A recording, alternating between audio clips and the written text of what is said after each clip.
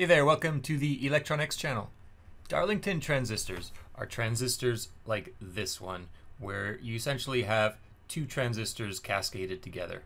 And now these two transistors have their collectors connected together, and the emitter from the first transistor is connected to the base of the second transistor.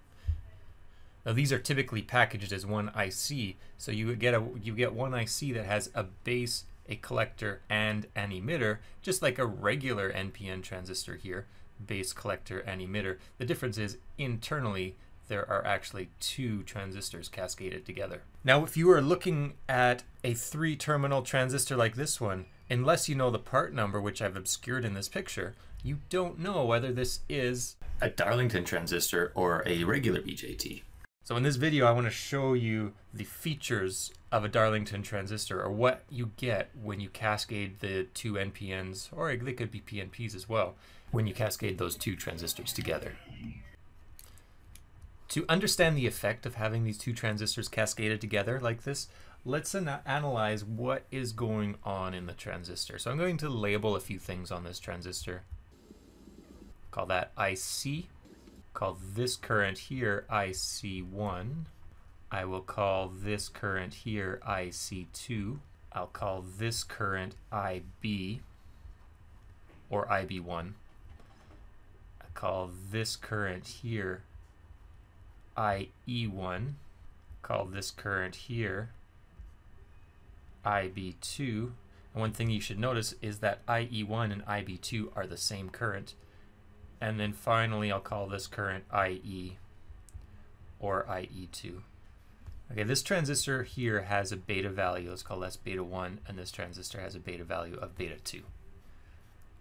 All right, so IC comes into the collector and then splits. Some of it goes to the first transistor, some of it goes to the second transistor. And if I write this in terms of beta, this is beta 1 times IB1 plus beta 2 times IB2. Now remember, IB2, which is over here, is the same as IE1, so I can rewrite this as beta 1 IB1 plus beta 2 IE1. And if I expand IE1 out to IB plus IC1, this is beta 1 IB1, which is the same as IB. I've labeled it IB over here, plus beta 2 times IB1 plus IC1.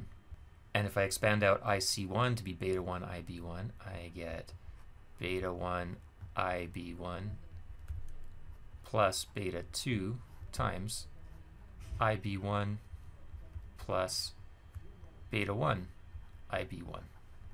And I have an IB1 term in all of the terms in this expression. So I can factor that out, and I get IB1 times beta 1 plus beta 2 plus beta 1 beta 2. Now if both of these transistors are manufactured on the same IC, I can manufacture in such a way that I can get the betas to be basically the same. So if beta 1 is equal to beta 2, and if I just call that beta, then IC will be equal to 2 beta plus beta squared all times IB1. And generally this beta is fairly large. Like if you think of that as say around 100, then this term would be 200 and this term would be 10,000. So this term is going to be much smaller than beta squared. So what I could say then is IC is approximately equal to beta squared IB, or I can say the beta D, where this is the beta of the Darlington transistor, times IB. So this Darlington transistor beta is going to be much bigger than the beta of a single NPN transistor. Now one common application of Darlington transistors is their use as a switch.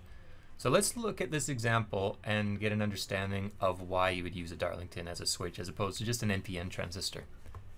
So in this particular situation, we have a 3.3 volt microcontroller. So it outputs 3.3 volts on its output. It's able to output 3.3 volts on its output pins. And it's only able to drive 20 milliamps on each one of those pins. So, you know, common kind of limitation for a low voltage, low power microcontroller. And I want to be able to control a load that draws 5 amps from this microcontroller. So I can use a solid state switch at this point. Now, what if I was to use just an NPN transistor with a beta and a typical range of, let's say, 150? So I want to run this switch in saturation when it's turned on. So my IC sat that I require, or the saturation current, I want to run it in saturation, so my IC saturation current is equal to 5 amps. In order for this circuit to act as a good switch, I require that my base current be more than 5 times IC sat over beta. And the reason for this is I want to make sure that I'm in saturation when I drive out my base current. So this 5 times IC sat over beta, well, if we're dealing with an regular NPN transistor that we've figured has a beta of about 150, this value, this is going to be equal to 25 amps over beta, which is equal to about 167 milliamps. But I know on my microcontroller I'm limited to 20 milliamps. So I'm not going to be able to do this. I'm not going to be able to have this switch operating in the saturation region. So this is not acting as a good switch. So now let's look at what value of beta I need to make this inequality hold true. Well, for my IB, I need that to be 20 milliamps. So that's the maximum my IB can be. And that needs to be greater than or equal to 25 amps, that's 5 times IC sat, divided by beta. And that means if I rearrange this equation, that means my beta needs to be greater than or equal to 25 amps over 20 milliamps, which is 1250. So I need a beta that's more than, or at least equal to 1250. So really, this is a large beta compared to a single NPN transistor. And we can get this size of beta with a Darlington transistor.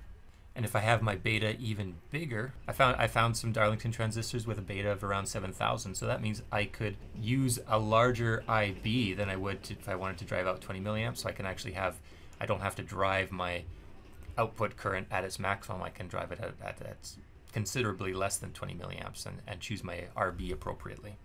And basically, how would I do that? Well, let's say I do have this beta that's equal to 7,000, and I decide that I want to set my IB to be 5 milliamps, so like a quarter of the maximum.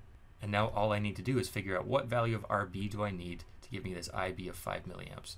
Well, to get that 5 milliamps, I'm going to have 3.3 volts minus the voltage at the base. And the voltage at the base, remember, I'm actually going through 2 base emitter junctions. So those 2 base emitter junctions are going to give me about 1.4 volts, maybe 1.2 volts, but let's use 1.4 volts here. So I'll have 3.3 minus 1.4 volts over RB. So that means my RB needs to be 380 ohms. One thing I should check is my IB value of 5 milliamps. Is that sufficient to push my transistor into saturation? Well, I want to check against this inequality. So is 5 milliamps greater than or equal to 25 over 7,000?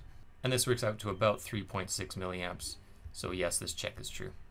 So I dropped my IB down to 5 milliamps. What's the lowest I could drop it down to? Well, the lowest I could drop it down to is about 3.6 milliamps and still ensure that my switch, my Darlington transistor that's acting as a switch, is operating in the saturation region. Okay, in this video, you got a little bit of an introduction into what Darlington transistors are and saw one of the applications of Darlington transistors operating as a switch. So I hope that helps you out in your investigation of how Darlington transistors work. And thanks very much for watching. I'll see you in the next video.